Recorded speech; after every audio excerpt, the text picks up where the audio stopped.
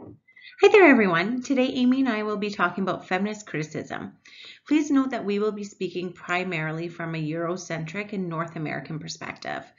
There's definitely some overlap to other areas of the world, but each country and region has their own challenges, successes, timelines, and trailblazers. Feminist criticism is one lens that people can view literature, media, and resources. While looking at literature through a feminist lens, there's often intersectionality that occurs, such as gender identity, race, social economics, and more. It's both a mirror and a window to the stereotypes and cultural practices. That is, it both reflects and shows the cultural assumptions of a time and a place. Feminist criticism also shows how literature, in all of its modes, can shape a culture and a society. According to Naminsky, feminist critics use a wide range of methods, including deconstructing the way that women characters are described, especially if the author is male, deconstructing how one's own gender influences what they read and how we interpret the text, deconstructing how women autobiographies and biographies of women are treated by their subjects, describing relationships between literary texts and the ideas around power, sexuality, and gender. It also critiques the patriarchal or women marginalizing language, such as the universal use of masculine pronouns he, him. And we also see that when we hear things of countrymen or firemen. Noticing and unpacking differences in how men and women write, style for existence, where women tend to use more reflective language and men more of a direct language. For example, she let herself in versus he opened the door. It also reclaims women writers who are marginalized and undervalued, and reclaiming female voices as valuable contributions to literature.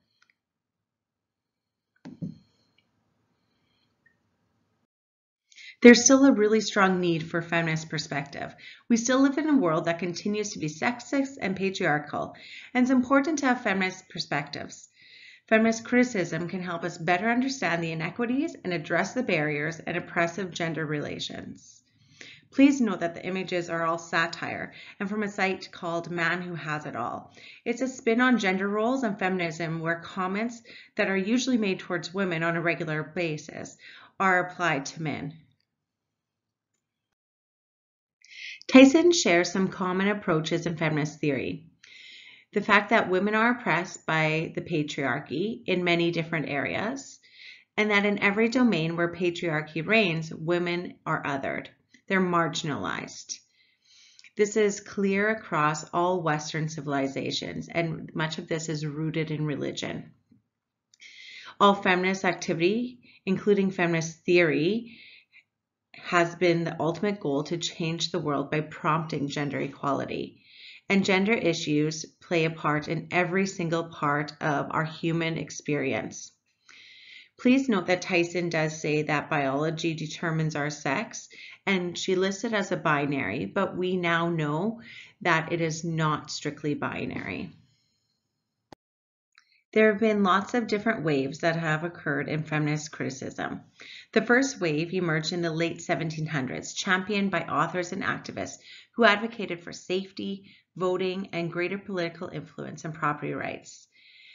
Mary Wollstonecraft's 1792 publication, A Vindication of the Rights of Women, argued for social and economic equality between the sexes. New Zealand became the first nation to permit some female adults to vote. The wave culminates for American feminists in the 19th Amendment to the Constitution that secured voting rights again for some females. A criticism of the first wave is that it promoted rights for white women only. In the second wave, which spanned the 1960s and 70s, prompted by increasing levels of education for women, the economic imbalance that emerged after the Second World War, reactions to global conflict like the Vietnam War and the Civil Rights Movement. In 1963, The Feminine Mystique was published and sold 3 million copies in just 3 years. In 1966, the National Organization for Women was founded.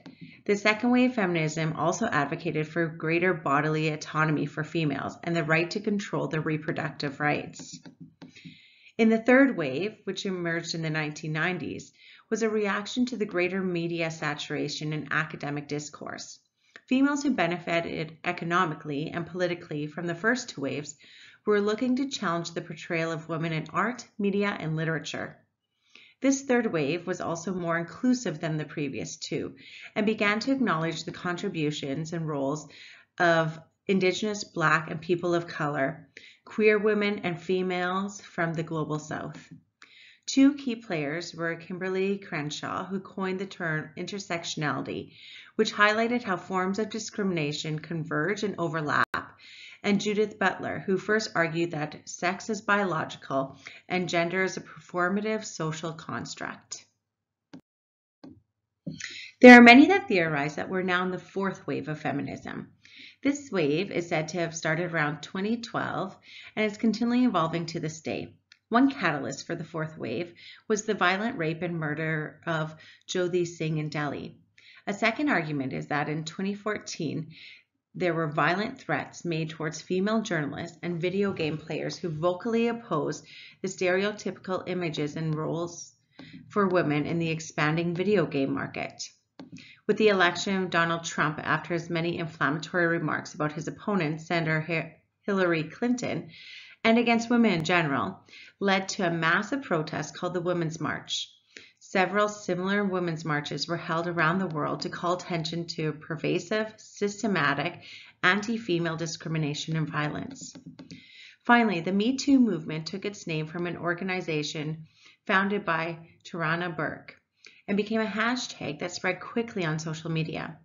The movement aimed to draw attention and potentially legal charges against men who committed or allegedly commit sexual-based crimes. While the fourth wave is more inclusive to our BIPOC and queer communities, it's criticized for leaving many trans women and non-gender conforming women and people on the sidelines. There have always been women throughout history in all places that stand up to challenges and challenge the status quo in order to work towards equality and draw attention to the barriers that females face. Listed below are some of the strong trailblazers. Feel free to check them out, as each of them can inspire you. Feminist criticism looks to examine texts and issues through a feminist-centric lens. This concept can have wide disparity in meaning, as the concept of what it is to be female is so vast and complicated. In a contemporary academic setting, a scholar can look at the literature, for example, and identify themes of gender, sex, power, and influence. By using intersectionality of sex and race, or sex and gender, and sex and queerness, deeper levels of understanding can continue to be found. The primary aim of feminist criticism is to root out the patriarchal thinking, which again benefits all genders, and to challenge society views of femininity. Amy and I also just wanted to take a couple moments just to point out that patriarchy, much of what feminist critics look to address, hurt not only females. This system also harms men and all genders. This means that the responsibility towards working towards being a more equitable society belongs to all of us. Tyson provides many prompts to view different texts using the feminist criticism lens, such as what's the relationship between men and women? What's the power dynamic between them? What are the roles of the different characters? And how do the different characters portray different traits and show masculinity and femininity? It also asks us to question different pieces of how women are portrayed. For example, what is their work? How is it valued? What does it say about their creativity?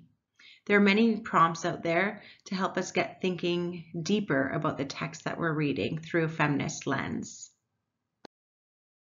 Thanks everyone so much for watching. We can't wait to hear your comments and your questions in the Moodle, and Amy and I look forward to reading and responding to them in the future. Thanks so much, everyone.